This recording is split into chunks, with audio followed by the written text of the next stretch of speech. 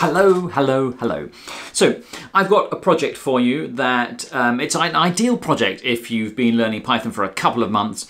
And when you hear it, you'll probably think, oh no, not that. I've seen that recommended elsewhere. But trust me, it's definitely worth doing if you haven't done it yet.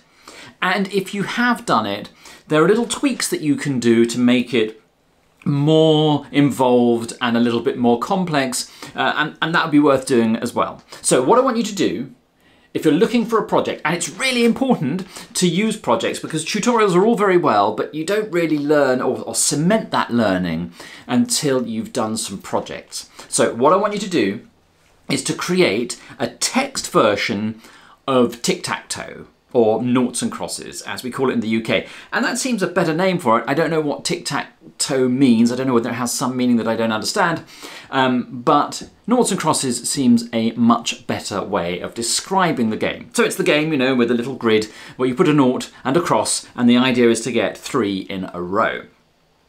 So if you've not done that before, do that. If you have done that before, a text version of that, see if you can make a version with a GUI, with a graphical user interface. And you might be able to do something with Pygame or tkinter. Is it tkinter? I don't know whether it's tkinter or tkinter. Anyway, that's a Python module as well, which enables you to do graphics.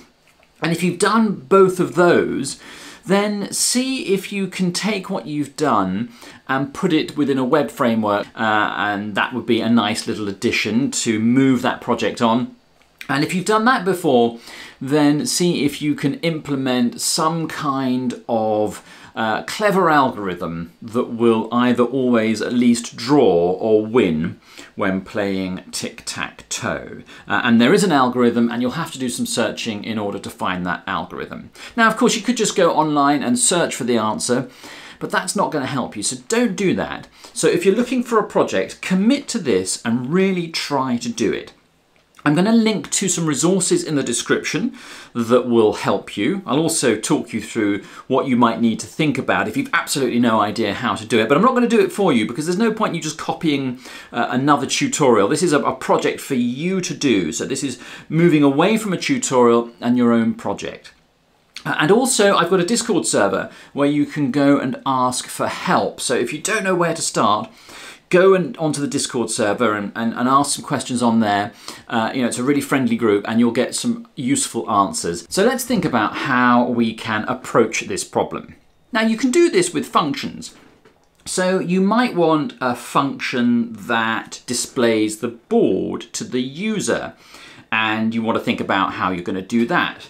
And then you want to think about the data structure that you're going to use to represent the board, and how you keep track of moves within that data structure and how you check for what's a legal move and what's not a legal move. You need a way of checking if someone has won. And then of course you need to consider things like who's going to be a 0 and who's going to be a cross, and how you determine that.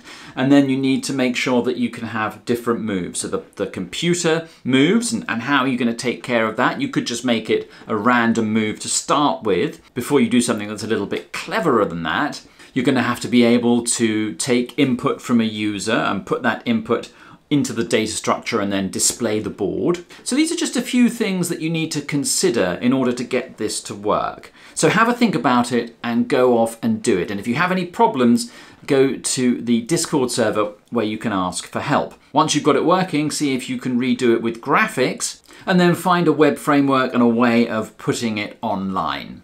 I think that's a really nice project and you could learn a lot. This video is sponsored by 365 Data Science. Now, how do you fancy learning data science or business analytics for free?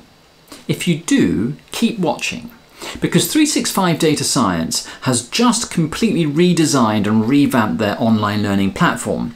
And to celebrate that, they're giving away 1 month's access to that platform to anyone that wants to sign up. There are no credit cards required. You can just go to their website and sign up, and you'll have access to all of their content, all of the downloadable material, all the courses, and all of the exams. Let me just tell you a little bit about what 365 Data Science has. They have expert instructors. They have career tracks that you can follow, at the end of which you will get a certificate, but only if you pass an exam. And so yes, there are exams on the platform, but there's support to help get you through those exams. They have a resume builder to help you build the best resume that you can. And then if you want, that resume will get put in front of potential employers. It's a great place to learn, and you can do that absolutely free between the 18th of October and the 18th of November 2021. The last time that 365 Data Science made an offer like this was in March and April of last year, and over 100,000 people signed up. So why don't you give it a try?